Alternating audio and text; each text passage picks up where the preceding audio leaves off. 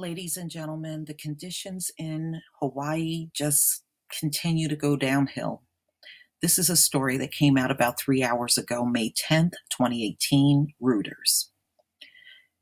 Hawaii authorities scramble to move tens of thousands of gallons of highly flammable chemicals from the path of lava on Thursday, and the state's governor warned mass evacuations might be needed as the Kilauea volcano eruption became more violent.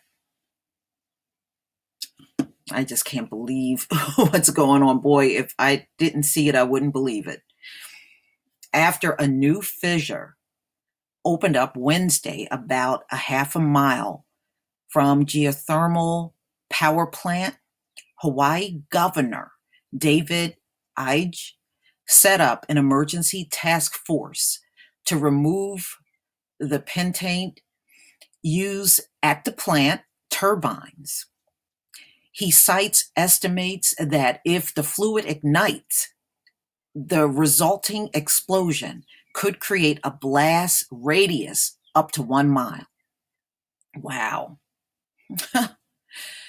Okay, so we know it already took down 36 homes in Leilani Estates, which is a residential area on the island. And more than 2,000 were forced to evacuate. There are a total of 15 volcanic fissures that is on the island now. As more fissures open and toxic gas exposure increases, the potential of a larger scale evacuation increase. Okay, so mass evacuation of the lower Puna district would be beyond current county and state capabilities and would quickly overwhelm our collective resources. So this is what the governor is saying. Wow. Do you know, I'm not sure if they can even fix that stuff. I don't believe it can be. Okay, so the lower part of the Punta district, which is Leilani Gardens, is covered dozens of square miles and is home to many thousands of residents. It has the highest possible hazard risk for lava flows, according to the U.S. Geological Survey. Exposure to high levels of sulfur dioxide gas emitted from the fissures can be life-threatening, experts say. Wow. So, they're expecting more violent, explosive eruptions from this volcano.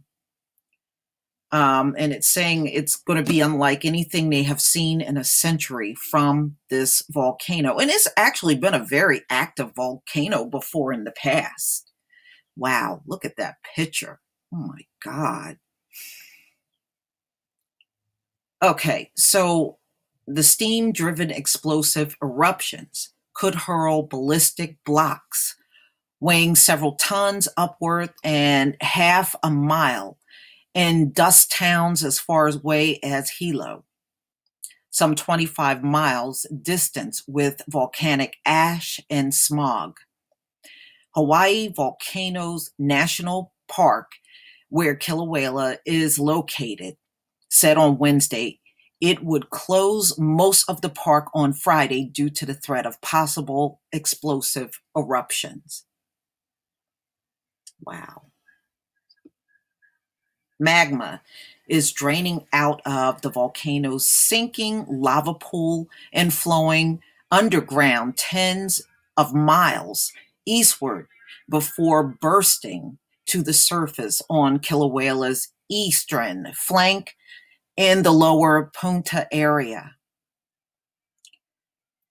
So they're saying that this thing has been on a constant eruption for 35 years. My question is, if that was really the case, why would these people live near a volcano? I mean, really, how wise is that?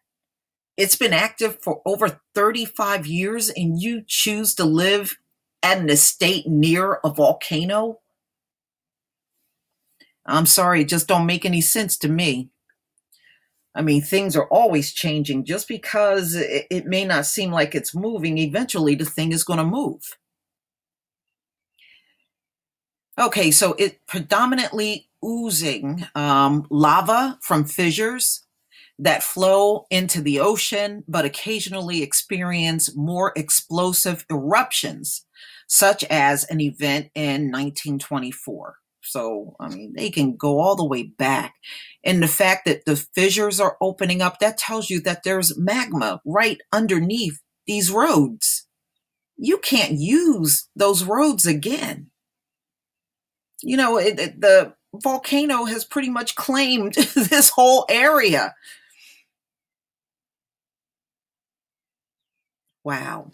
This story is just, this is just unbelievable. But please tell me what you think about the power plant is now in the path of the volcano and all of the lava flow. Please leave your comment and subscribe. Don't forget to hit on the notification bell. And if you have an Android device, please go out and get my app. You'll see the link in the comment section. And if you can make a donation to my channel, please do. Peace, family.